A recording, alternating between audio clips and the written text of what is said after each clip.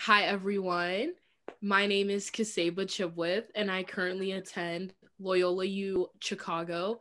I'm majoring in criminology and criminal justice with also double minoring in psychology and women and gender studies. And I'm here to host the Gen Z Takeover with the First Inclusion Project. I think it's so important to get as many voices as possible when it comes to anti-racism and what that looks like. And people always say that it's the young ones who are responsible for making the future a better place. So I think it's important that our voices are heard. The First Inclusion Project is a safe, judgment-free place for allies and people to come and talk about their most important questions on anti-racism. And we're here to answer them. So huge thank you to everyone joining us today. Let's meet our Gen Z Takeover panelists. Please tell us who you are, where you are from, where you're in school, your year in program, and why you've said yes to do this panel. Hi, everyone. My name is Leona Pamuseno. I am currently a sophomore at Scripps Ranch High School. And the reason why I'm here today is because, like our other fellow panelists, I am a Gen Z advocate. And I believe how Kaseba said, Gen Z is our future. So it's important that our voices are heard. I'm an advocate for juvenile justice reform and gun violence prevention. And anti-racism is something that we really need to tackle together as a generation. Hi, my name is Karen Aguirre, and I go to Mar Vista High School. I'm currently a senior, and I am a participant today because I have seen the amazing work that Inclusion First has done, and I wanted to be a part of this conversation. I'm a big advocate for how climate change affects people of color and minorities, and I wanted to bring that into the conversation of how anti-racism cannot be straight in your face. It can be lurking in institutions, in the way housing is set up. And I think collaboratively by doing these kinds of discussions, we can learn so much. So I'm excited to do that here today. Hi, everyone. My name is Bella Quilici. I am a junior at Sonoma Valley High School. And I joined this conversation because of my friend Gabriel, who I met while working with California high school students for Biden.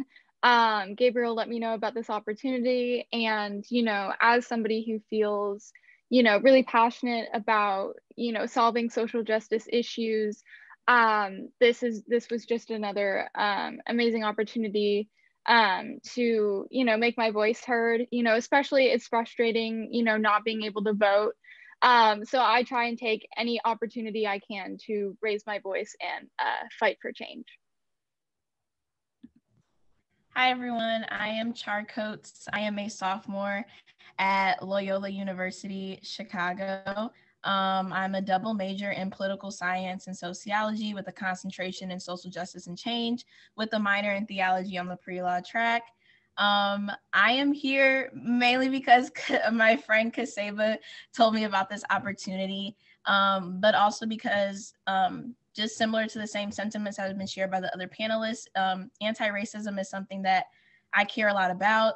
And I have just, for as long as I can remember, have been an advocate or a student leader in regards to standing up for systemic racism within education. And also I've been a longtime volunteer for an advocate for working for impoverished communities that are mainly dominated as minority populated communities that don't have the same access to whole foods and organic goods as well. So hello everyone, my name is Gabriel. I'm also from Mar Vista High School with Caren. I'm a senior.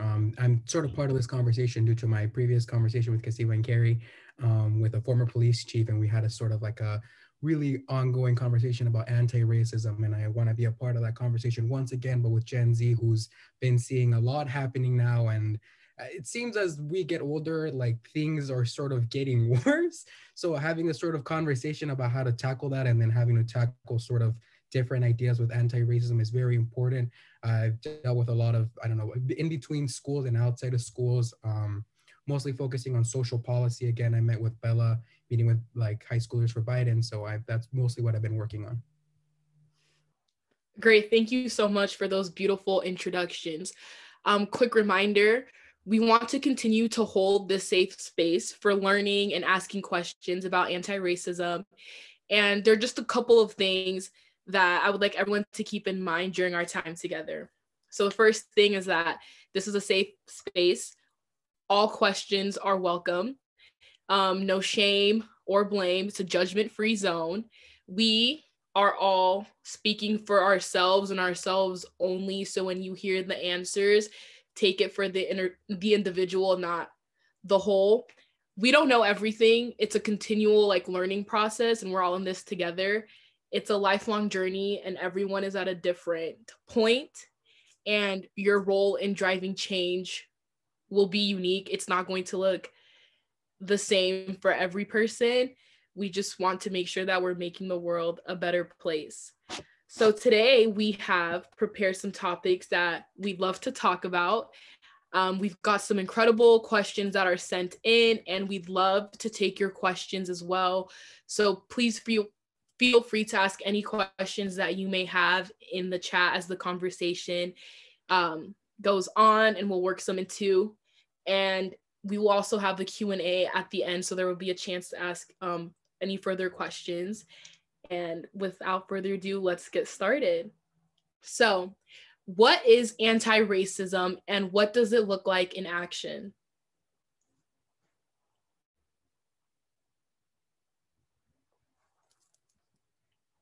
You're on mute, Gabriel, I think. No, I'm like thinking about what I want to say. Okay. I'll go ahead. I think anti-racism, it's like I've said before, it's sort of like a big umbrella. And it sort of covers a lot and it spans a lot. And it's, not only being proactive about the environment that you're in, but being proactive about what you're learning and sort of what that environment is projecting. So I think, actively being like an anti-racist is not only being aware of how things are sort of working behind the background against people of color. It's being proactive and making the change. It's not only being aware of what's happening, it's you being aware of how you can make a change.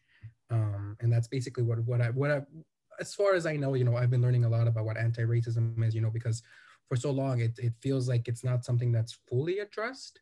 It's always like either you're racist or you're not racist. There's a little bit more to that sort of narrative. And I know being anti-racist is more than just being not racist. So, I'd love to open it up for you guys and seeing what you guys think about that.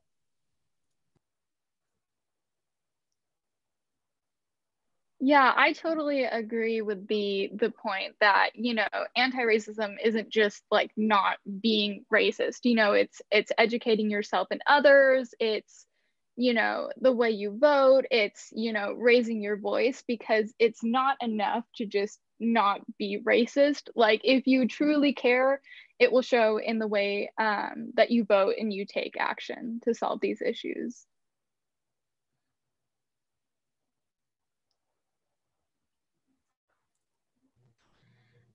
Yeah, I completely agree. I think that there is most definitely a grand or huge umbrella, like what Gabriel was saying, in regards to what anti-racism truly is.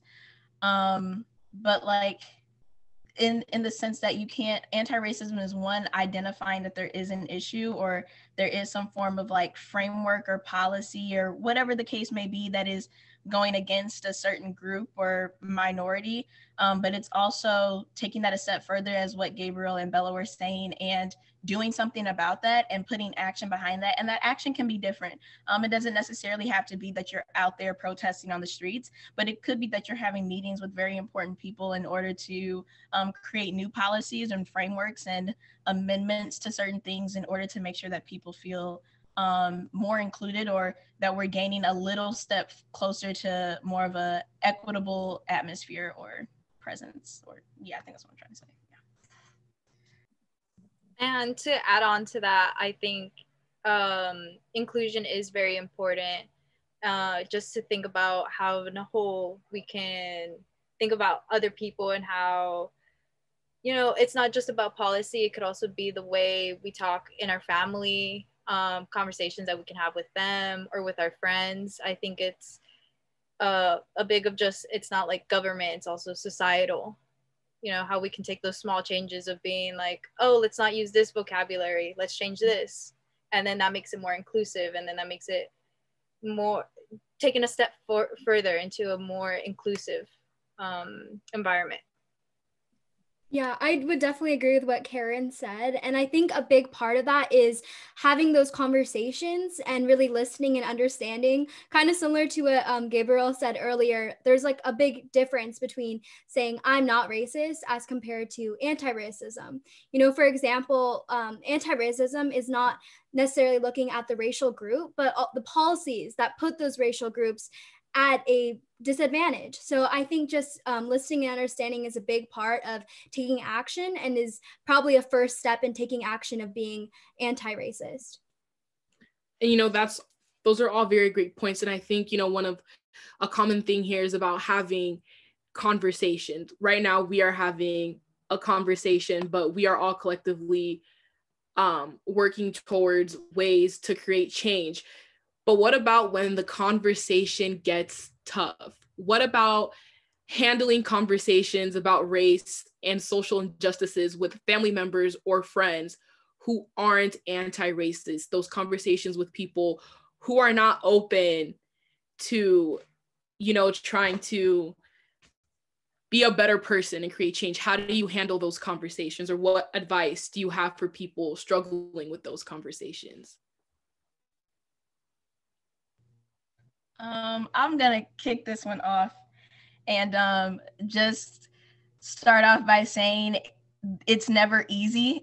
And most definitely but it's never easy, but it has to be done and it has to be said, because if you just brush it under the rug and allow for it to be somebody else who provides the answer, or wait for somebody else to provide the answer, or wait for them to learn, they're never going to learn. And you're only going to be more of the problem, actually, because you decide to sweep it under the rug or think that it's okay because that's your grand aunt Josephine who makes the best peach cobbler in the world. Like, it doesn't matter. And I think if anything, that shows that, if anything, it should make you feel good to know that you decided to have that conversation. And even if they decide to still think the way that they think, you can go about knowing that you did the right thing. You can go about knowing that you at least tried to educate them. And even if they say that they still believe what they want to believe, I guarantee you 9 times out of 10 that they still took the words that you said and it's still with them, and it's gonna be something that they think about, even if it's not something that they want to admit that they're wrong on, because I'm the type of person, I hate admitting if I'm wrong. I think I'm right about everything. So like, I do understand, like, if somebody is there to correct me, especially if it's something that I've always had as a mindset, but I guarantee that it's something that someone is going to think about. So the advice that I would give is to take that risk, because if it's truly something you believe that is important, you're going to say something and you're going to stand up for it. So yeah. You know, I think it's moments where I forgot who had talked to me about this, because obviously this isn't the first time where we've had a sort of conversation in this narrative like that. I remember when they were sort of talking to us and saying, like, you know what, there's a lot of frustration when you're talking with a person and saying, like, you can't really say this, or you shouldn't really be thinking this sort of mentality. And it's just sort of like you're hitting something like a wall and it's just like splicing apart. And I remember that they had told me, it's like, you know what, like, keep your patience, because at the end of the day, like, it'll show how remarkable you, like, how passionate you are about what you're saying without you offending another person, because you're just working at sort of counterintuitive kind of movement. If you're being loud and aggressive and you're sort of pushing onto another individual, you're not really sort of getting the message across of, like, you're trying to unify and sort of envision everyone together, you know, obviously, because that's, you know, being actively like anti-racist, you want to ensure that everyone feels included in an environment. And so you sort of having that, I don't know, mentality of just going forward and attacking, it's not really gonna help anyone in the end. So I think that, you know, a lot of it, having these conversations, is just being kind and patient and sort of be listening, like, listen to their point, but also make sure, you know, you have your point. Right. And, you know, I think one of the things is that sometimes an often thing that we hear is, you know, it's this year, it's 2020, it's 2021. Why haven't you understood racism? What is it what's not clicking for you? And I think, you know, patience is the key, because I think sometimes we forget how things are deeply rooted. Like, if you've grown up a certain way for probably more than a decade, it's hard to undo, especially if diversity and inclusivity is not present in your life. If your friends aren't diverse, you're not going to be seeing their issues, so you won't be learning from them. And then if you have negative experiences with whatever kinds of people that you have these ignorant assumptions about, that has now become your truth because you've made this statement, and here's the proof that you have because you've experienced it time and time again. So I think you have to have patience when having these conversations. It's not going to be as simple as, well, you can't be racist. You can't say that about a group of people because it's not okay. I think sometimes people have to see why it isn't okay and how it affects people, because you may be able to talk about it, but if you're not seeing it, it may not click for you. So I think patience is key. I like that. Right. I would definitely agree with Kaseba saying like patience is so important. I know sometimes it can definitely be hard in those conversations, but I think also since listening is important, it's also to show that you're listening. Like you have to show the person that you're actively listening, that you're like you're understanding their conversation, letting them finish, not cutting them off. And just like to draw the line on that is also to know when to agree and when to disagree.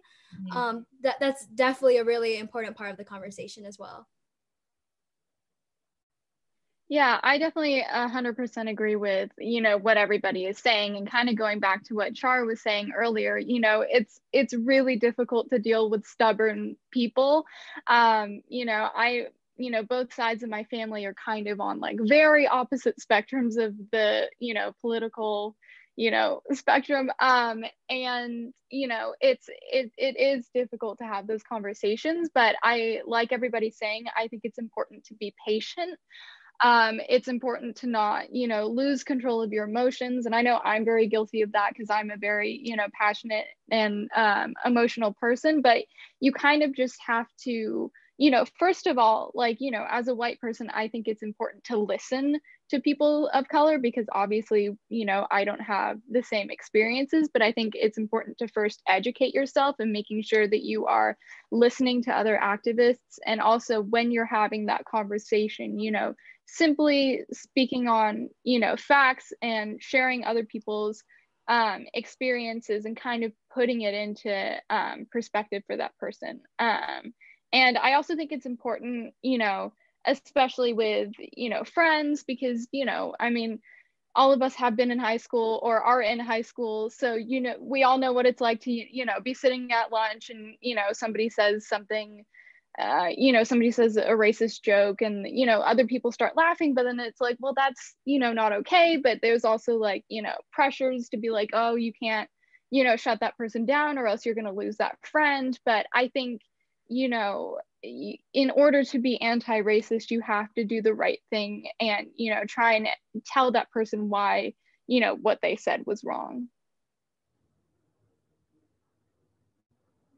And just to add on to that, I think one of the hardest things also when talking to someone and them not agreeing with you is consistency and the patience, because sometimes you just kind of want to say, oh, I give up. Like, you obviously aren't listening to me. But I think it's kind of just being slightly vulnerable and saying, this is something that A, really impacts me, or B, I see impact a lot of people. So I think just holding that to your truth of this is something that matters a lot. And I think Char had said it, that they'll reflect on it. Even if they don't agree with you in the moment, that conversation will have some sort of impact. And maybe if a lot of people are having these conversations with them, they'll slowly build up. And the more diverse they get, the more they're like, oh, maybe I was in my own little bubble and I didn't really understand, but I think I'm starting to now. So I think that's what's really important. Just these small little moments just collect up into something bigger. Right. And, reflection leaves room for growth always. And, a huge thing is what does racism look like when it's not in your face? Because for me, when I was younger, I thought, oh my gosh, I'll know someone's racist if they call me the N-word. Like that will be the determining, factor. But then slowly but surely, the older I got, I saw that racism was a little bit more complex and hidden than I thought. And I think there's a variety of ways that racism like creeps in and people don't necessarily pay attention to it, or they're not even aware of it at all and how it affects other people. Yeah, just to start that conversation up, I think, there really is like a word for that. Like when it's not in your face, that's systematic racism. And that includes everything from like politics to healthcare to food, to education, income. And I'll leave it there for everyone else because I know they can definitely add in on that. But I think systematic racism is definitely just huge.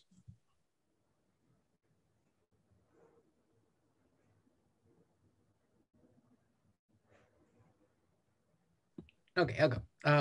First of all, I want to clear because I know that a lot of you guys are seeing me, and you guys will see me do this, and you'll see me do this. I always keep a notepad of whatever you guys are saying because sometimes you guys will like say some really wonderful words, and I want to like go back on them. So if you see me like glancing towards the side, like I'm just taking little notes. And I think that sort of systemic racism is just, and its narrative, it's deeply rooted with, again, with going with a lot of things. But I think one of the main points that I think was really going forward is sort of education. It's where we need to advocate for equitable funding, where lower income communities have lower, like they're paid lower for their salaries. It's where like most students, about like a good handful of students, have police officers in their schools, but they don't have nurses, or they don't have counseling centers, and it's usually schools that are the majority of students of color. That's sort of systemic racism, where students aren't giving access to these resources, not only because the funding isn't there, but there's just not a lot of like attention to it.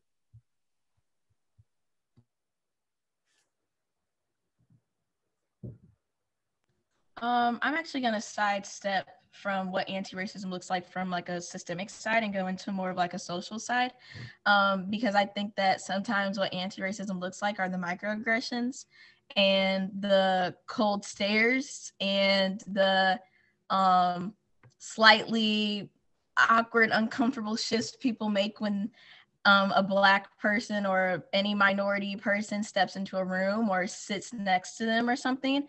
And I think that in order to combat that, or to in some way, I guess, resolve that, but that's like more so people's own behaviors, is to, how we were saying in the last question, is just to be brave to have those conversations. Like I can say personally, I had a former roommate who was very very consistent with having a lot of microaggressions to say about me and being Black, and how she didn't feel like Black history was really American history.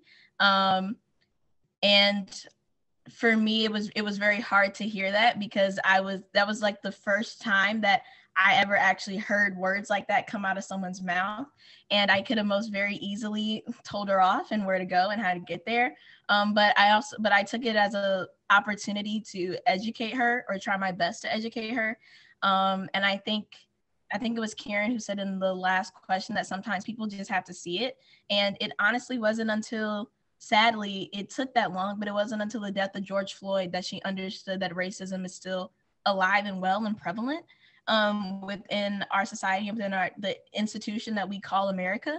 And she like texted me immediately and had so much to say, and it was just very apologetic, and it was sincere. And it was also her asking, how do I do more, and how can I get more educated?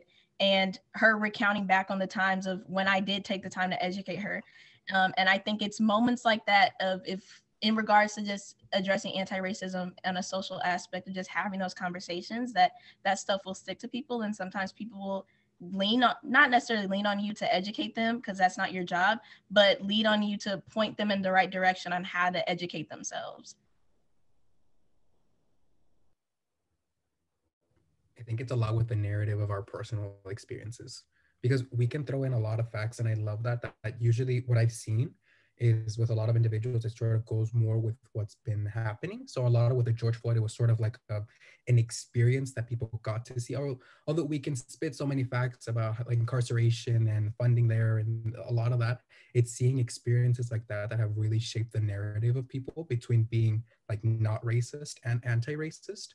So I think one of the big things that, when we're having these kind of conversations, is to speak from experience, or at least, lead the narrative towards experiences. Although some of us may not, be personally affected by issues like that. I think, proving examples of those kinds of experiences still existing today is enough to even convince some people that, what, racism is still prevalent and it's still alive. You bring up an incredible point. I think even just going back to what Char had said about her roommate and how she ended up coming back around, I think another thing that's on people's minds is just how, is it the responsibility of people of color to do the educating, right? To take on that burden. And I think I've come to a place where I will educate those who are willing to be educated, just because sometimes, you can only do so much. And I think Char handled it very well. She did what she could, she picked her battles. And when she was ready to, learn, and actually when she understood herself what it meant to be like on the anti-racist journey, she came and asked for help, but Char didn't close the door. She had the door still open. And I think it's just super important to understand that, no, you cannot expect people of color to continuously hold your hand through this, and that it's okay to pick up some books. There's some great resources, YouTube videos, documentaries, films, and just at least try to do the work first yourself, because every time, sometimes it gets overwhelming because you have to relive certain experiences. And, something like George Floyd, it's very difficult sometimes to explain why that death affects me as a Black person, because people will say, oh, but it wasn't you, it's not your family. But it is. In a way, it is. It can happen to anyone that I know, and it shouldn't happen to anyone that I know. So I think people should definitely just be respectful and also be mindful to that.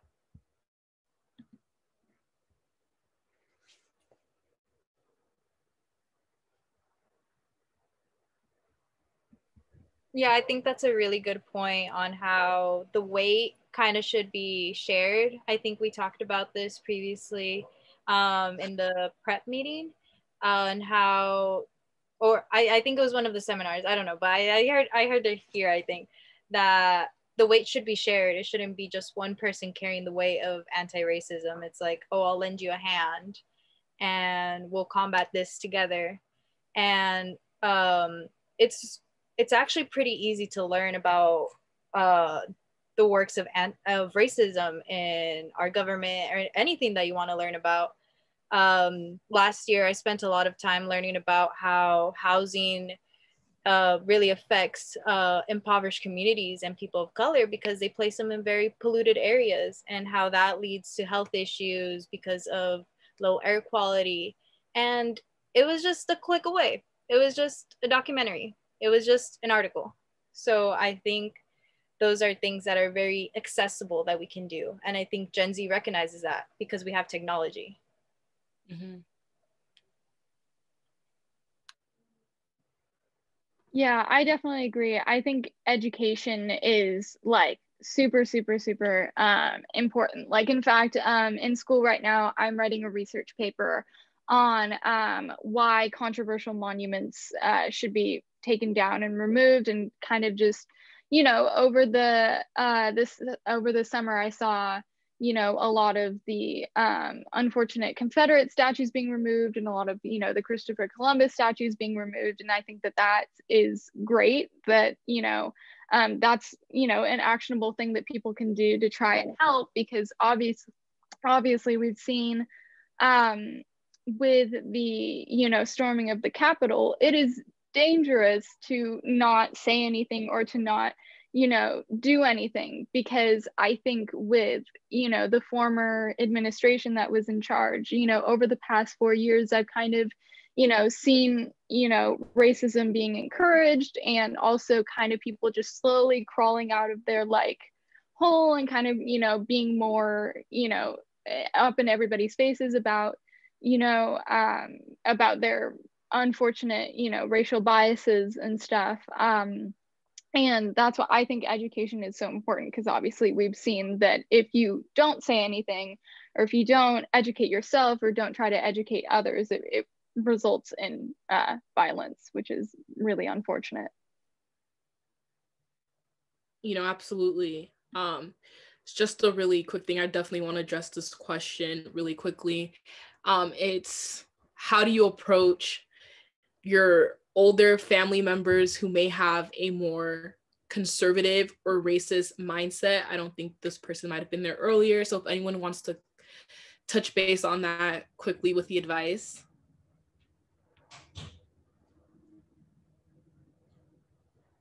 All right, I'll go.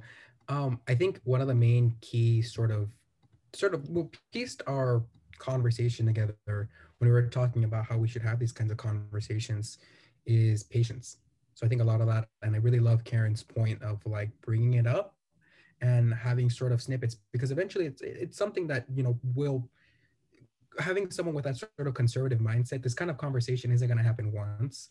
So I think when these conversations are happening, just understand that like we need to be patient and be understanding, although we may not necessarily agree or think the same mindsets as another individual who might have a very opposing view. I think them knowing that you're listening into how they're feeling is enough for them to understand that, what, these experiences are happening. There's a lot happening in the world, and just how you're like sort of listening to me, like I would hope that you would listen to me too. Thank you, Gabriel. What do you feel is the most effective thing or things allies can do to help bring about real change? I think the first step is educating yourself. I think it's important to overcome any sort of racial biases that you might have, and it's important to the second step would be just listening to other people of color and listening to other people's experiences. So I think it's important to first educate yourself and listen to other people, but and then take what you've learned, and there are so many ways to make change. You can go out and protest, you can join conversations like this, and it's also in the way that you vote, because voting is such a powerful right that everybody should have. And I think that that is a huge way to make change. But obviously, if you are not 18 like me, that can be frustrating when you can't vote. But that's why I joined several organizations over the summer. I spent like most of my summer like with Gabriel, actually, trying to elect President Biden and Vice President Kamala Harris. And while I don't, completely agree with everything that they've done, I think, it's a step in the right direction.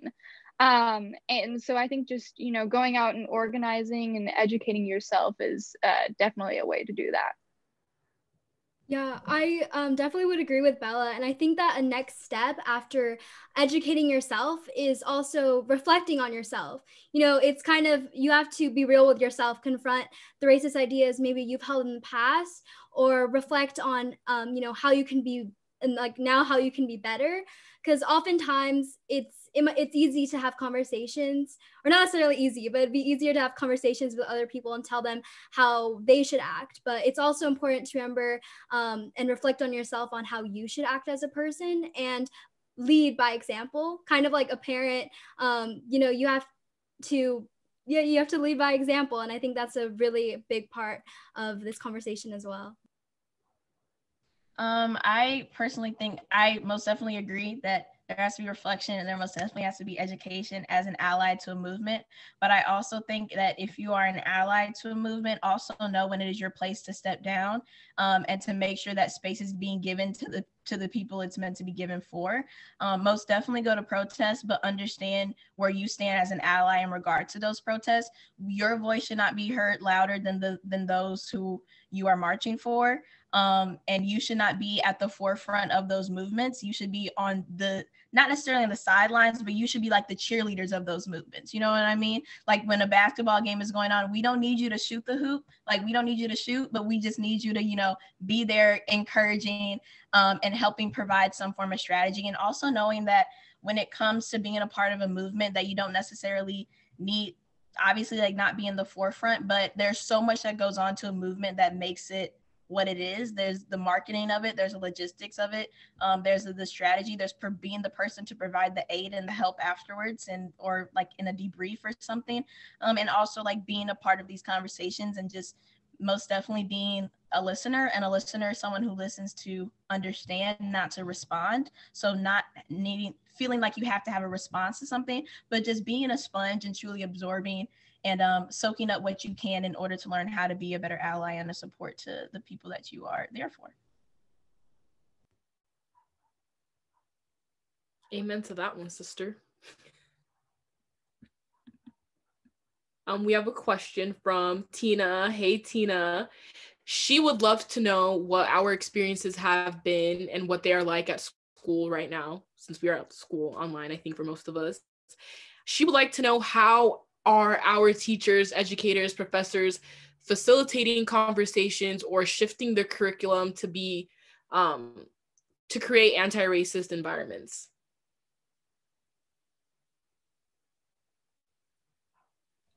I can open up the floor for this one.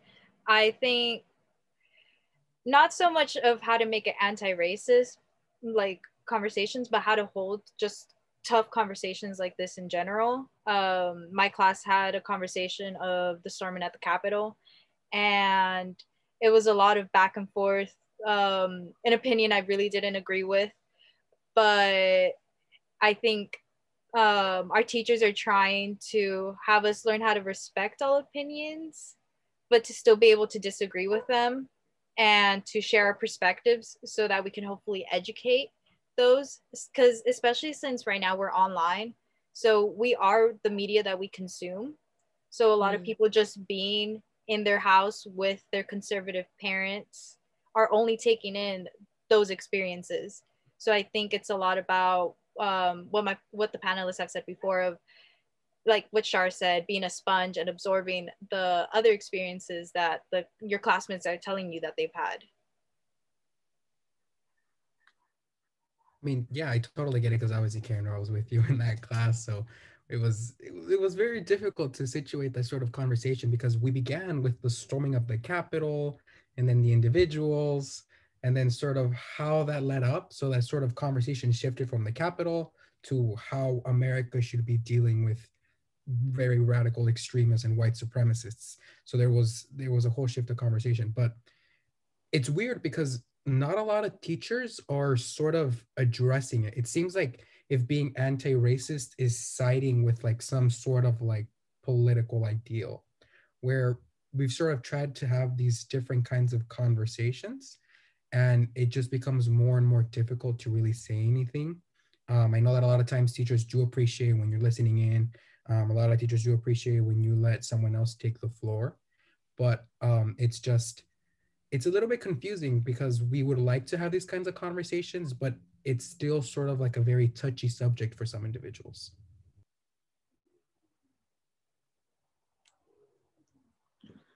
Right.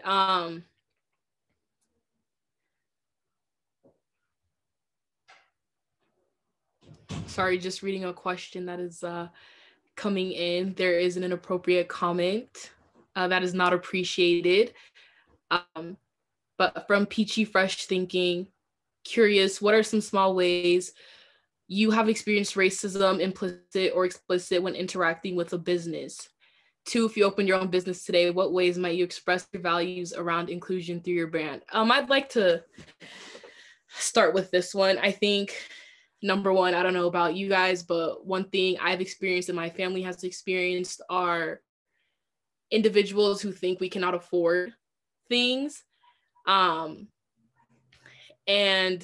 my mom is a registered nurse and she's had to prove that countless of times. And I think, you know, for me, if I were to own a business, I'm putting pride flags, Black Lives Matter. I'm letting you know that you are welcome in my establishment and you will be, you know, treated as a human being that you rightfully deserve. And also, I think, you know, it'll drive those who don't agree with those out of my store. And I just think just being able to show that I stand with you, this establishment stands with you. If people are spending their money on something, you deserve to shop and feel welcome and have your services, whatever it may be, and know that you'll be treated as a human being. I think that's something some businesses kind of lack and kind of, you know, fail to do, and just creating and hiring people who look like the people that they are serving. I think that's super important. You should be able to walk in any establishment and see plus size individuals, people of different skin tones, different sexualities, people who, you know, might be in wheelchairs, just being inclusive, like everyone is welcome here. I think that's the message that I would want to portray. I mean, I know that it's sometimes difficult when people have a small business and they're trying their best to be as inclusive as possible, even though it's possible with any business. But, you know, it's important that as much as the people who are running the business, it's important for the people who are consuming the business to be aware of what's happening sort of behind the screen. I love it when like someone, I know that I have a few friends of mine who bought like a bunch of like Black Lives Matter sweaters and stuff like that. And they didn't just say like, oh my God, like look at this sweater, like how cute it is. Like they sat down with me and they're like, you know what? This is a really great organization helping women of color find jobs. Like this sweater and these proceeds, and then they sort of gave me that whole narrative. So I think not only like being the person who's in charge of everything that's put out there, it's being the consumer and being aware of what you're buying and where that's sort of going to. And I would like to add on to what Gabriel's saying about the whole ethically consuming, how you can vote with your money, how we were saying most of us aren't 18, you know. I'm 18 now because my birthday was yesterday, but so I can vote, but voting with your money is a really big thing. So just looking at businesses that are supporting the cause that you are passionate about and seeing how your money can fund something that you support.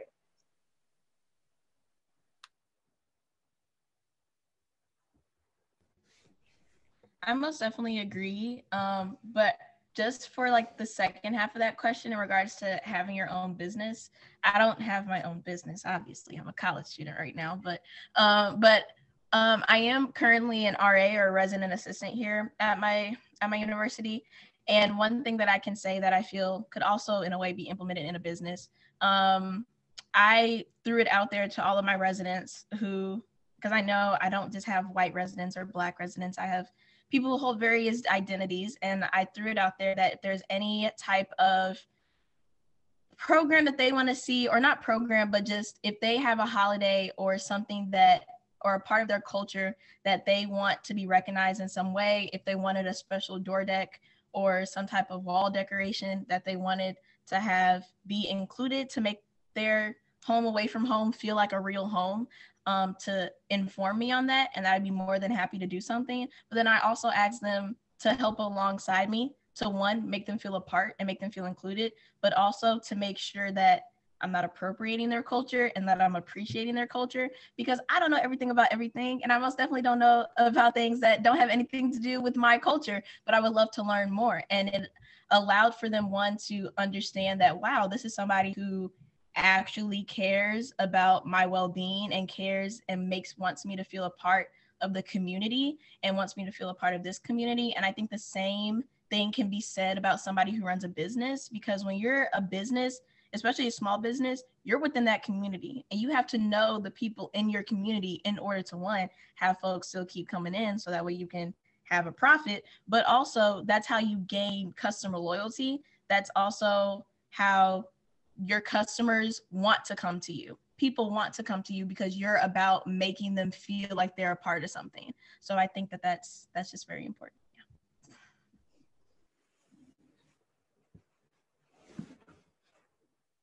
I love it. I love all the answers. You know, the last question before we get into a Q&A is, what advice do you have for President Joe Biden and Madam Vice President Kamala Harris when it comes to, you know, how they take on racial equity as an immediate priority in their administration? What advice would you have for them?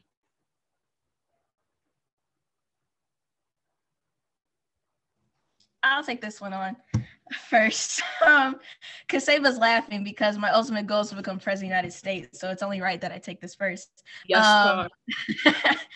but the advice that I would give them is to be true to what they said in the beginning, to not fold, to not wage or waver in any way in order to appease those that to appease those in Congress, or to appease other people, because we know lobbying takes place in all aspects of politics. And I think that it's important that they don't waver at all.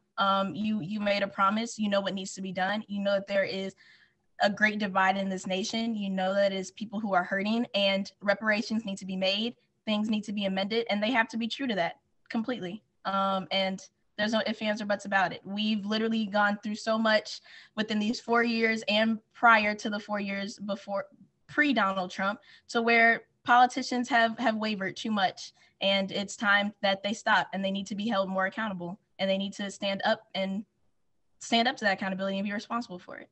Yeah. Char, you've got some people in the comments endorsing your presidency already. So love to see it. Thank you. I appreciate it. If anyone has any questions that you would like for us to answer, or please don't hesitate to put it in the little chat box down there.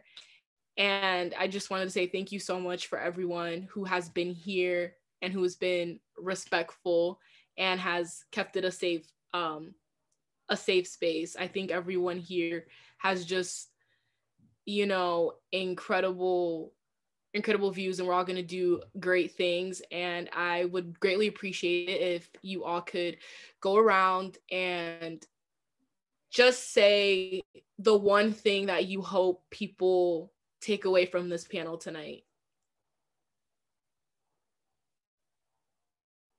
I can start, and I'll say that I hope people can take away from this is how possible it is to be anti-racist, that there is hope. This isn't an impossible goal. It is very doable. So that's just something that I hope people are taking away from this. I think another key factor that I really want people to take away is that, you know, you should learn how to be comfortable with the uncomfortable. You know, these conversations are very difficult and they're not going to be easy. I mean, knowing us, and there's a little bit snippet of the experiences that we all see kind of ties us together, whether we've lived them or not. We understand what's happening around the world. And we need to come to the notion, with a lot of things wrong with our nation and a lot of things wrong with everything around us. But, you know, you learn that these conversations need to happen, even if they make you or the other individual uncomfortable. Because if we don't start pushing out that narrative of anti-racism, it won't happen. It's to begin with our conversations and lead our way up to social policy. And I think starting with just talking is enough. So get comfortable with the uncomfortable. Yeah, I completely agree with Caren and Gabriel. I also hope that all of the guests here have more faith in Gen Z, and also, you know, join us in the fight for making the world a better place. Because, you know, I think a lot of people underestimate us just because we're young, but, you know, obviously you've seen here we are all, you know, very educated and passionate people, and I hope that you all join us in the fight for making the world a better place. I think what I hope that people take away from this is that there's still hope. Actually, like, I hope that you guys know that there's still hope, because I think things, especially these last 4 years, have just looked so bleak, and almost like people right now have a right to be burnt out. And I think that in a way that some people do feel burnt out, and it's having people lose hope that maybe others have felt burnt out too. But I think this conversation is a testament that there are some people who are still ready to be on fire, and seeing that there are people who are very lively in the chat that also are ready to be on fire. And I think one thing about fire is it grows as long as it's touching another thing. So as long as we're just like matches connected one next to the other, like you can still, your fire can be reignited even if right now you're burnt out. And I just really hope that that's something that everyone is seeing today, that there is still a possibility, there's still a chance to produce something better, to be something better than what we were before. Yeah. Yeah, I would just like to agree with what everyone has said so far. And just to add on, I think a big thing that everyone can take away from this is that, or I hope everyone takes away from this, is that you have a community here to support you. And, you know, we're here for you to have these conversations. And like Gabriel said earlier, it's important to get comfortable with the uncomfortable. Amen. You know, I think for me, I would say, take care of yourselves during this, because it's a fight that is not over, and it won't be over anytime soon. But don't all take breaks at the same time, because the train will stop moving. You know what I mean? So make sure you got to take your break when you know that somebody else is still in the front line. I think it's just super important that don't give up. Like, just don't give up. Keep up the good fight. Keep having these conversations, even when they do get difficult. And the people you love will disappoint you. I think that's one thing to acknowledge, and that's okay. You know, we all have our downfalls, and we all have our flaws, but I think just being able to accept those flaws and figure out a way to move on and still keep that love, keep that peace, keep that unity is going to take us farther than creating a bigger divide. So just don't give up. Keep having those difficult conversations. And like Gabriel said, get comfortable with being uncomfortable. Growth is present in those spots. I just want to thank Leah, Caren, Char, Gabriel, and Bella for being a part of this conversation. Thank you so much. Your insight was just like remarkable and incredible. Thank you for the energy that you guys have brought. Thank you to everyone who attended this panel virtually. Appreciate it so much. Thank you. And this has been a remarkable experience for me. I've learned so much from my peers. And if there's one thing that I know for sure is that Gen Z is going places. Gen Z is doing big things. We're full of big hearts, and we've got big brains with big ideas, and we're definitely going to bring about some change. And thank you to Carrie, who's going to say a few words quickly, for just creating the first inclusion project so that this conversation could be possible. So thank you so much. Thank you so much, Carrie. You guys are amazing. I know that we're all virtual, but I still think they can feel it. Like seriously, let's everybody giving Gen Z a big hand. Kaseba, Leah, Gabriel, Char, Caren, Bella, thank you so much from the bottom of my heart for just sharing your ideas and your thoughts. And I am always heartened when I hear young people and their ideas and their experiences and what they can bring to the future. So thank you for being a part of the Inclusion First Project. And Kaseba, again, thank you for moderating and for going in the chat and the Q&A and like getting all the panelists, like that was incredible. So lots and lots of love to you for doing that as well. And I just want to acknowledge that, you know, we're all here to learn and to grow and to understand what anti-racism looks like in our lives, and to not look away from the ugly underbelly of racism. It's uncomfortable, it sucks, it hurts, it's jarring, but it is there.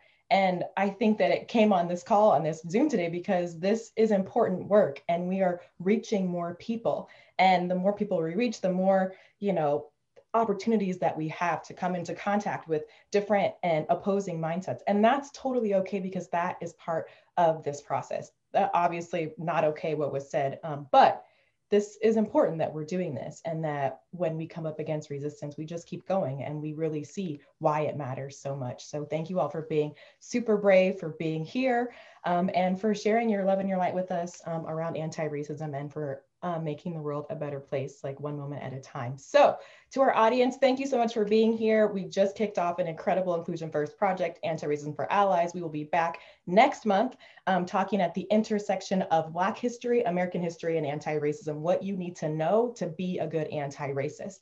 And I'm also kicking off a new series called Conversations with Carrie. Going to be small groups where we just get together on a regular Zoom meeting where we can all see each other and have a discussion about what you're dealing with in your life and how you're walking in anti-racism. So we hope to see you, join our mailing list, and you will be hearing more from us, all of us, for sure.